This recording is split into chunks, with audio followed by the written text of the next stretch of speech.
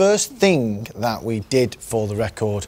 So it was quite pivotal in that I had nothing and was like not writer's block, but just like the confidence had gone. So you're looking for that initial starting point.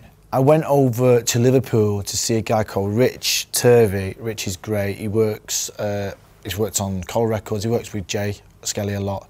I think I ended up doing like 6 days with him, and we did quite a few songs, like 3, 4, 5 tunes, like at least the bones of them. And I'd given up boozing for the first time, really.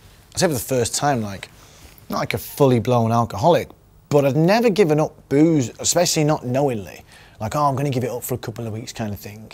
And was pretty astounded by getting like bits of my brain back that started working, got the cogs in motion.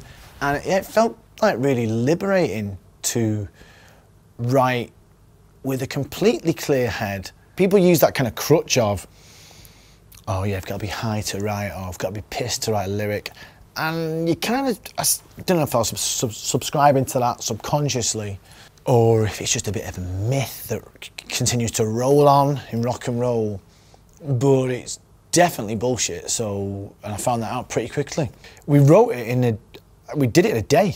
Like the chords, I did the kind of little. I was listening to a lot of R.E.M, so hence why it sounds like I've ripped off R.E.M.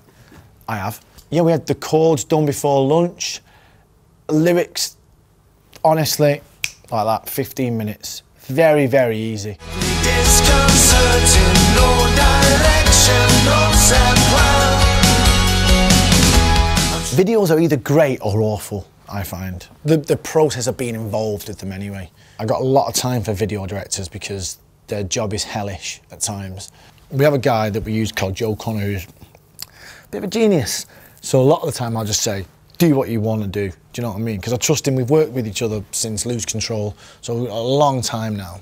We said, well, why don't we ask Emma to write a short story based on the 3 singles, which we knew were going to be Jacket, Better Man and Cloud. I've never done that before either, but we were playing them live, and I thought, let's just box them off. So she gave us these like 3 chapters, and they were amazing.